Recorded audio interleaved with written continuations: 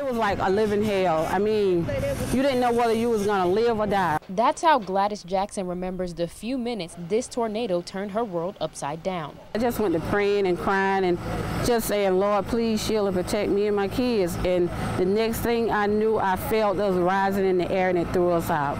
Her mobile home on Hawley Drive used to sit here. Now it's barely recognizable, and the whole scene is hard to get out of her mind. It was real crazy chaos. I was crying, my kids was crying, my neighbor was running out crying, they was bleeding, and everybody was just saying, help, somebody come help me. County officials don't have a dollar amount yet on the losses from this storm, but for Gladys, it took almost everything she's got.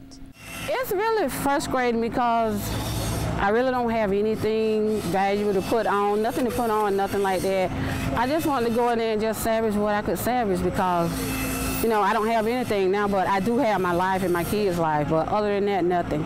On top of all that, the storm blew away her pit bull, Moosey, but today she got a piece of good news. We didn't have time to run down on the other end of my trailer to get her, and we just knew she was dead in all this rubbish, but today we got a phone call saying that they had found her. And despite being down and out, she still has enough faith to hold her head up.